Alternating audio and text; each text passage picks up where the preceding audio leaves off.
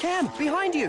Whoa, nice try, zombie. I hope you like the basement, because you're going down. Yes! Thanks for the cover, S.A. What can I say? I've always got your back. Too true, bro. Remember the day we met? How could I forget? Grade 3. You just moved into town. Yeah, man. Back then I could barely speak like a single word of Inglés. But you already knew how to flirt with the chiquitas. Hey, I am who I am, know what I'm saying? Too bad Steve didn't appreciate your smooth moves. How was I supposed to know he was sweet on one of Brandy's grade school besties? That's what I told him. Thought he was gonna pulverize both of us, but I finally convinced him to back off.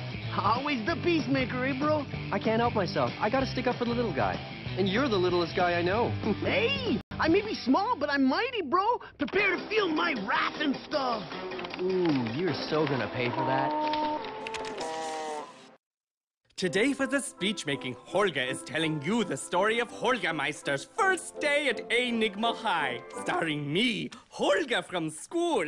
Back in the 9th grade, Holger came to Enigma High for first time. Holger looking handsome and full of confidence, but inside was so soft and scary.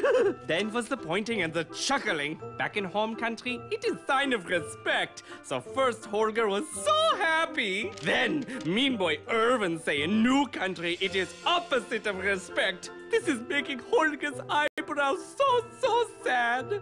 Disappointed times. But Lee of the Ping and Camilio of the Martinez come to Holger's defense. My hero, Hawkins. Ever since, we've been the bestest of friends. And that is the story of Holger from school's first day at school.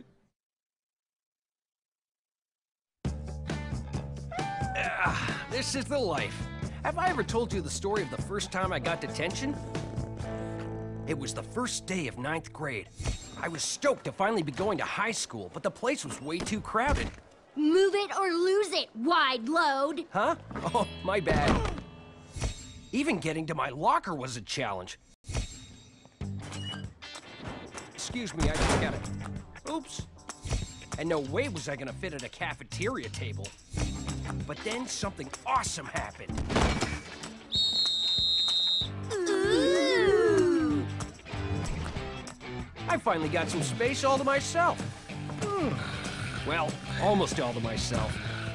And I've been coming here ever since. Good story, am I right? Yeah, everyone's a critic.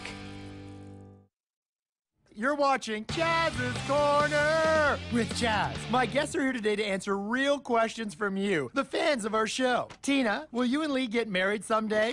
What? So romantical.